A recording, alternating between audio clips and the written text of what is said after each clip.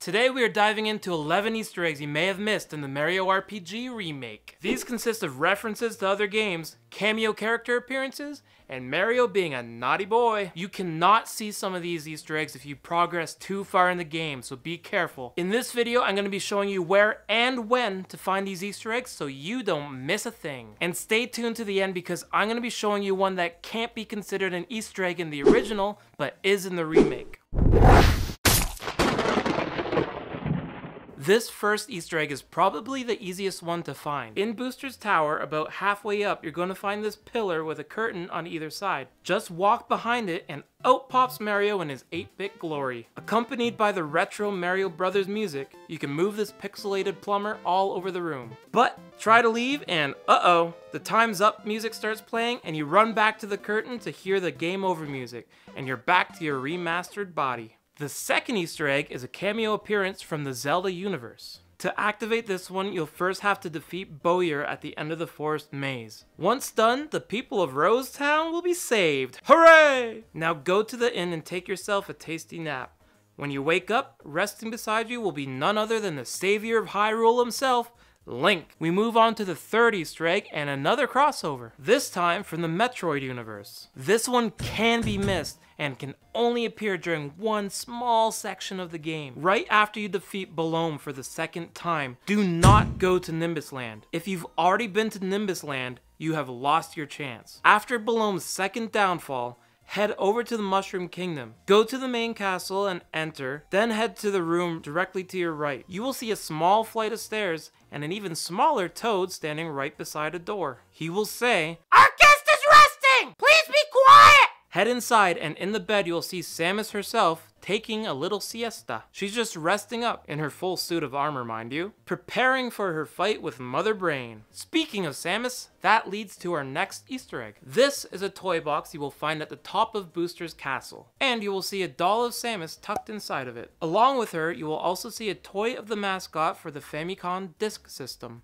Discun, the red car from the Super Nintendo game Stunt Race FX, and after Booster removes the doll of Peach, you will see Rob the Robot. Coming in at number 5, we have an Easter egg that you can get the moment you enter the Mushroom Kingdom for the first time. But it's best to wait until Peach has joined your party. Go into her room, and right beside the blue chair you will find some unknown item that Peach really doesn't want you to see. I wonder what that could be. Easter egg number 6 is in Cinder Toad's shop inside the volcano. Head to the back right corner of his little store, and you will see 3 model ships. The first one being recognizable as Star Fox's ship, and the other 2 are from the F-Zero series. The middle one being Captain Falcon's Blue Falcon, and on the right is Samurai Goro's Fire Stingray. Number 7 is an easy to miss cameo by none other than Luigi. This one is on Star Hill and is in the form of a wish. Go to each of the stars representing people's wishes, and eventually you will find this one reading, "I want to help out my older brother Mario." Poor fella just wants to help and we left him behind.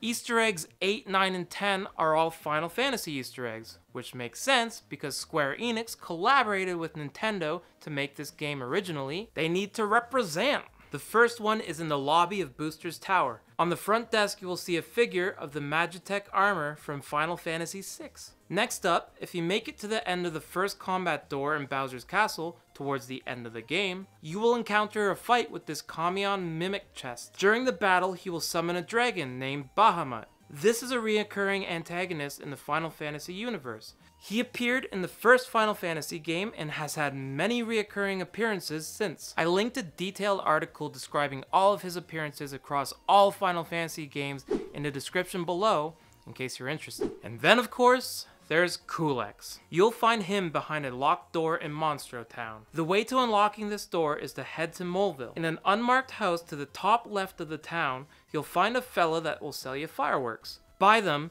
and head just outside to this little mole girl by these stack of boxes and trade her for a shiny stone. This shiny stone will be your key to open the door to Culex, but be careful, he's a tough little rascal. You'll face him again after you beat the game, this time in all of his 3-dimensional glory. To fight him, you will first have to defeat all the revamped bosses that the game has to throw at you. These bosses are tough, but The second time with Culex is damn near impossible. The 11th and final Easter egg is Peach's frying pan. Now I know you might be saying, that's not an Easter egg, that's just a weapon from the first game. Whoa, chill dude, I think this counts. But first, let me explain how to get it. After you've defeated the dragon and the Axum Rangers in the volcano, head over to Moleville and enter the shop. There will be a toad here. Buy or pass on the items he has for sale until he offers you a metal plate. Buy this and you will find it in your equipment as the frying pan. This is Peach's strongest weapon. The reason why I think this is an Easter egg is because yes, it started in the first game, but since then it has become immortalized as one of her trademark weapons by being added to her character in Super Smash Bros. And if this is someone's first time playing Mario RPG, and if they played Super Smash Bros. First, which technically was released before the remake, then it totally has become, retroactively, an Easter egg. That makes sense, right? Let me know in the comments down below. Also let me know if I've left anything out that you believe to be an Easter egg. But until next time, keep on questing.